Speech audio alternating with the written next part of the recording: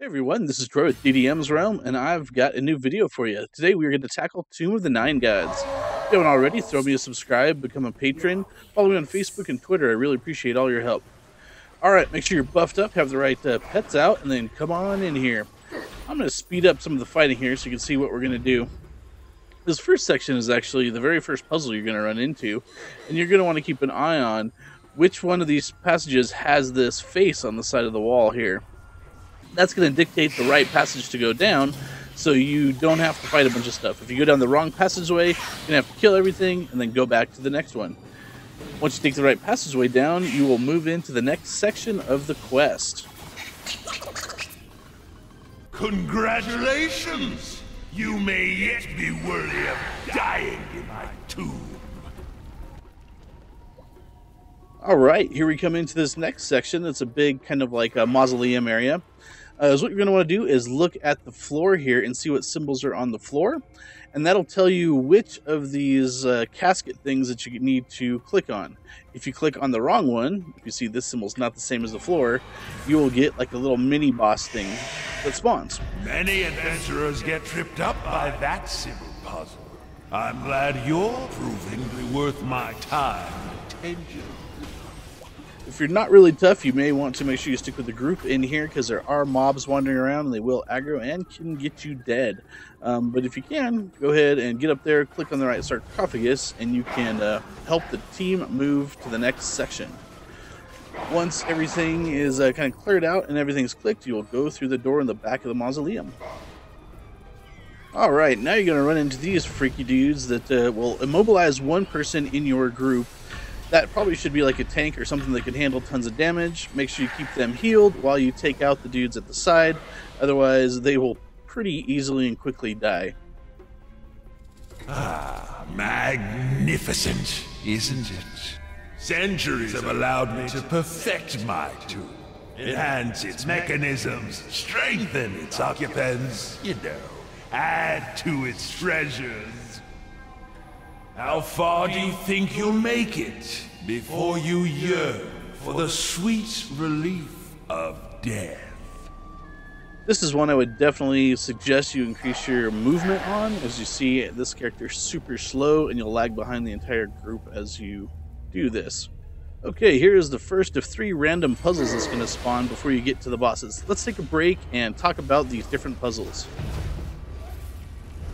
Okay, in the Mimic puzzle, so what you're going to do is play the shell game. So you want to get to a spot where you can see all 3 mimics fairly well, and then you can keep a good eye on them. Try to keep your pets out of the way, try to get in the way of some other people, and once they are activated here, they'll start spitting this thing back and forth to each other. You'll see it's an item that goes to them, but it'll also pop every time it hits one of them. This will help give you clues on where that mimic is going to end up. Try to avoid using any of your powers or spells or any other thing that's going to obstruct your view of where these mimics go. Sit here, keep a close eye on them, let them go back and forth and do their thing, and when they are clickable again, you will be able to select the mimic.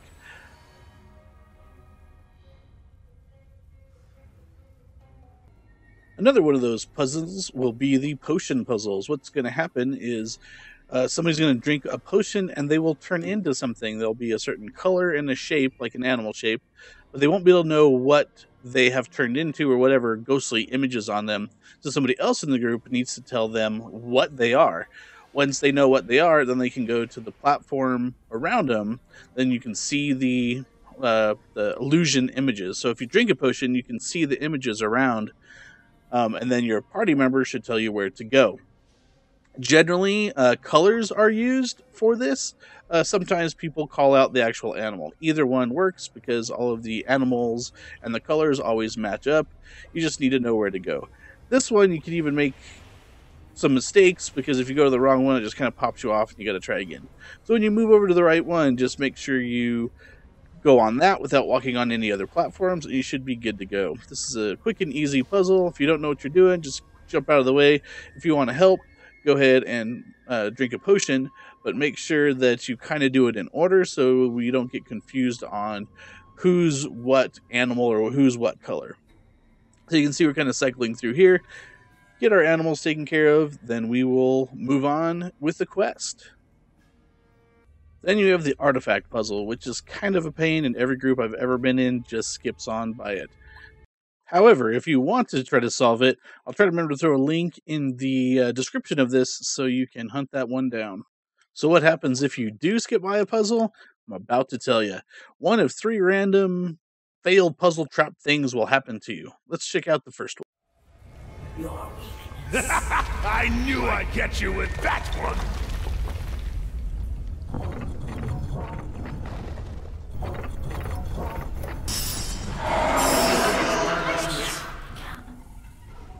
Well, the first of these is the easiest of these, is just a bunch of undead things you have to kill. In a hallway where you gotta kill, was it 3 or 4 large groups of undead. Just charge on through, smash it all, and get to the ladder at the end. You're on to the next section of the quest.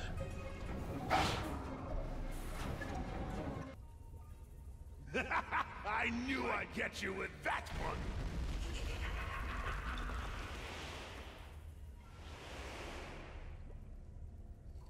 Alright, so now on this one you have the tunnel collapse, and what you have to do is pick up rocks from the collapse and take them over to a pile that's kind of opposite of the hallway of this. You can see that he's carrying one there, so you kind of have to just find your spot, grab one, then you slowly take it over to this other side. This one is particularly boring, but you don't have to worry about dying, I guess.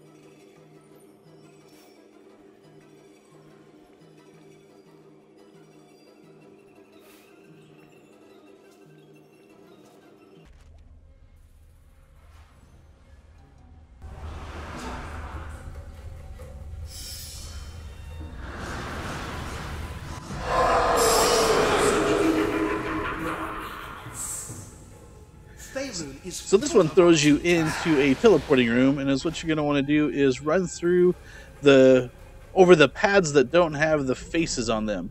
So they're kind of tedious too, but as they're discovered, the teleporter areas appear. You can see those green faces. Don't cut the corner like I just did, or it will send you back. Go right to the middle, stay in the middle, and you can just make your way on through. Use a leapfrog technique, and your group should have no problem making it through this. Eventually, you'll see that there is a path that goes through these, as you have a couple rooms here full of them. Just make your way around, and then you can hit the ladder. Alright, this next section is pretty straightforward. You want to clear everything. There's a few more of these guys that eliminate one of your party members, so make sure to keep them alive and take out the mobs quickly. One trick here is to make sure that you stay together as a group. It's easy to kind of get spread out and split up, and if that happens, then these mobs will take you out pretty quickly. But stick together, run around the room, clear everything out. You'll notice that each of these big groups, there is a tome or book there that you can read. This will give you clues on what the artifacts do before you head into the next boss, which is going to be Orcus. So each of these books will give you clues on what you need to do for which artifacts you're grabbing for this next fight, for the next boss fight. And let me tell you what those are going to be real quick. Those clues relate to these 3 artifacts. The one on the left will give you temporary hit points, almost 2,000 worth of extra, 2,000% extra hit points, but you cannot be healed. The one in the middle will give you the ability to do more damage to the zombies that will spawn, but less to Orcus. And then the most important one, the one on the right, the Orcus statue, you deal more damage to Orcus. So make sure somebody with a high DPS gets the Orcus one. Make sure somebody who's maybe doing crowd control or an off tank gets the zombie one. And then a tank should probably also get the 10 hit points, since they'll be able to suck up more damage. Once you have those decided, on the last pickup, you will head in. This tomb was built to honor death, but its many local visages may not be familiar to you. Let me find a more appropriate depiction of death to suit you. So Orcus here, the boss or avatar of Orcus, has the same attacks and everything else as the Orcus in CN, but is weaker. Those attacks are weaker, but this boss has more hit points. So jump into your rolls, start fighting him, keep an eye out for his tells, like that one, slamming. He hits people with his scepter. If you're not the tank, stay away from his front side. And then the other thing that he does there is this blast back to get you into the pool on the outside where the zombies come from. This is a battle of attrition. High DPS is important, but keep an eye on things. Be able to beat him without much trouble. Alright, the other mechanic that comes into play is when that green sphere appears, the person with the temporary hit points needs to go grab that, because it will insta-kill anybody else, but if you have the temporary hit points, you can intercept the green orb. This is a good opportunity to see what kind of DPS you have, because the temporary hit points person will end up running out of hit points if they have to keep intercepting that for half an hour. So just stay away from it if you don't have the temporary hit points. If you do, make sure you go and take care of that orb and bring the pain to Orcus.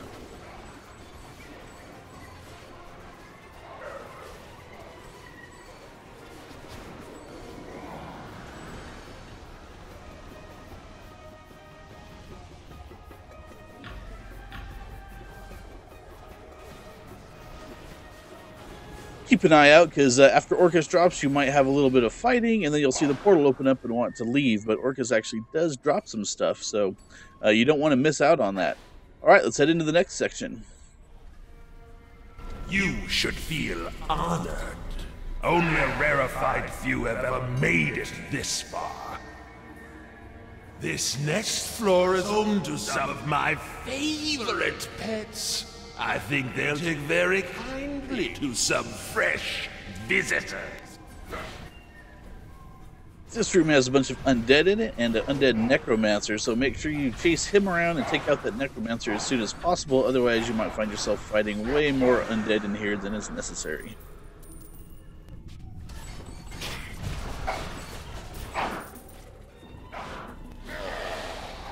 Here you'll find another randomized trap room. So go ahead and head on in there and take care of it. But I'll skip on by since I've already been over the different trap rooms here.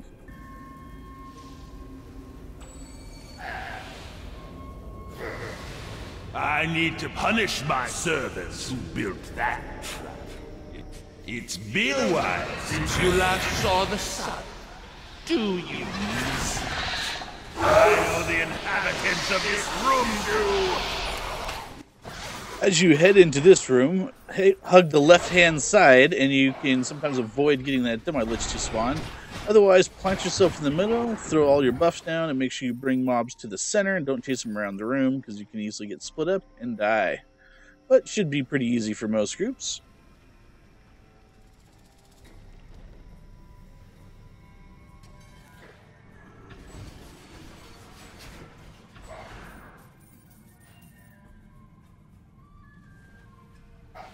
Descending another level.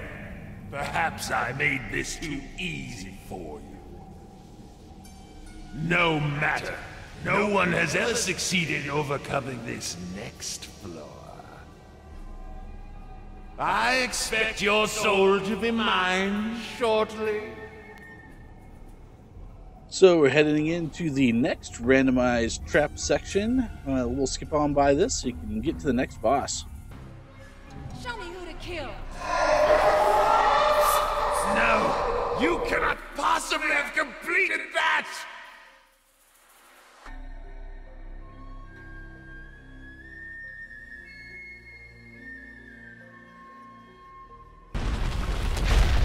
You're not supposed to be here!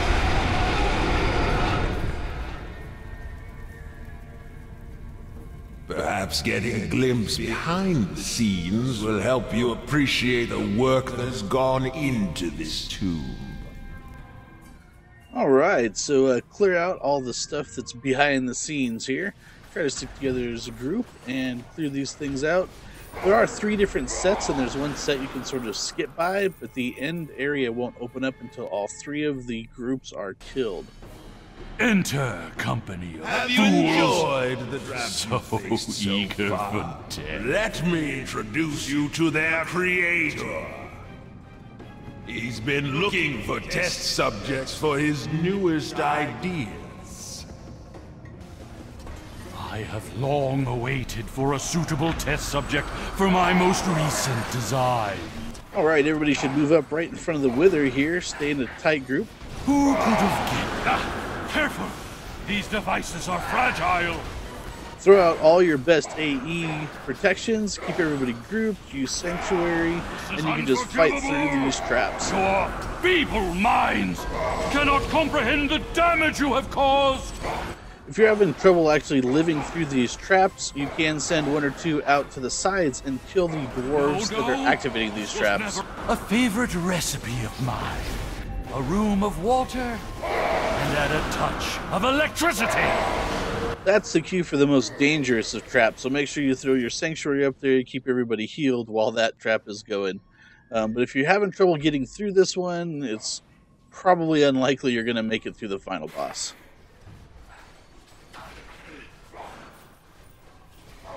Clear out this last little leg here, and you will be heading into the boss area.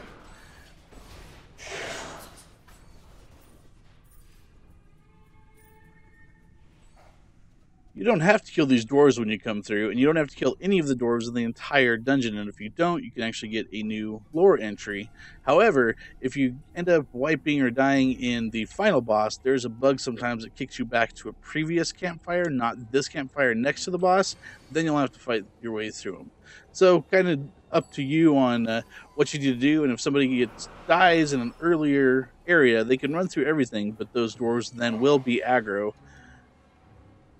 Before you head in, make sure that you are completely buffed, you have the right companions out, and that everybody knows what roles they're playing. If you have new people in here, go through some of the strategies and tactics.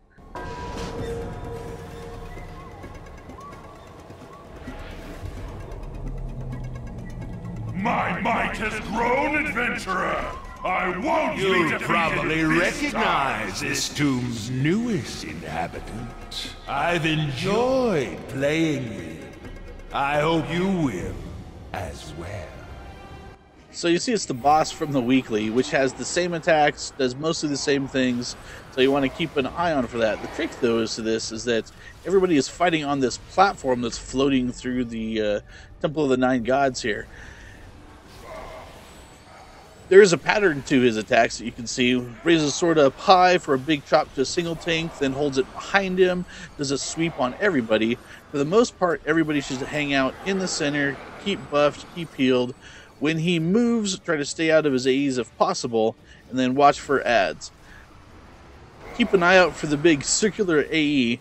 He'll do this attack, and then generally souls will appear. Once that happens, you want to make sure you take those out quickly, because they'll charge that soul-mongering bar, which will superpower one of the attacks that will happen later in here. It has a huge tail, but as that charges up, as it gets worse, the party is more likely to be wiped.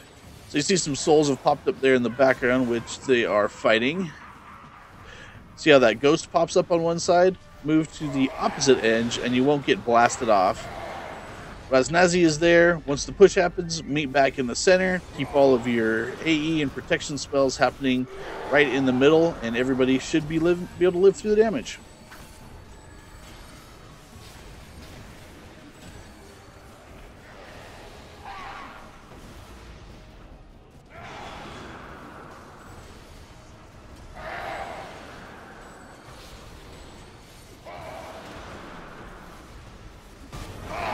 Strike you dead, right where you stand.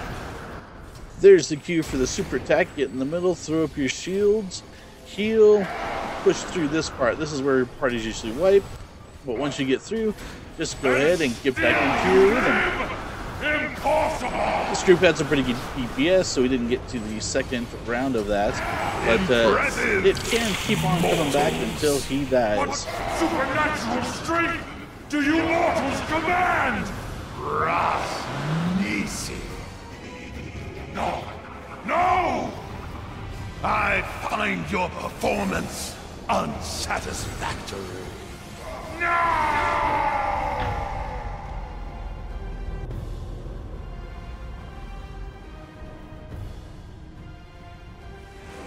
My secret remains safe at the heart of this tomb. Try to reach them, and I will ensure you fail at that endeavor. Alright, well there you have it. There's a run through the Tomb of the Nine Gods and all the strategies you're going to need to get there.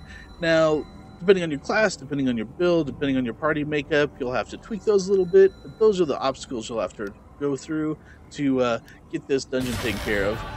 You're definitely going to want to learn to master this and learn to work with others to get this thing done, because this is where you're going to be able to get the ultimate stones, so to get your 13th and 14th level or rank enchantments. Also, this is where you're going to get the seals for this campaign, so you can buy the gear that comes from this campaign, which is currently the best in the game. You can actually get these pretty quickly if you focus on it. Just make sure that you buy your keys from the campaign so you can open this extra chest here at the end. And even if you run out, you get all these rings, some other gear that you can get for your companions, as well as, like I said, you're going to need to run this a bunch so you can get your stones, so you can get the highest ranked enchantments. Alright, well thanks for watching, I really appreciate it. If you haven't already, throw me a subscribe, become a patron, which that support is really helpful, or follow me on Facebook and Twitter. And if you have any suggestions for tips, tricks, ways you can make this quest easier, please post them below. I'm sure there's stuff I've missed. I'm sure there's new tactics and strategies people will figure out, and those will help anybody and everybody that's trying to get in here and rock this quest. Alright, well until next time, play smarter, not harder.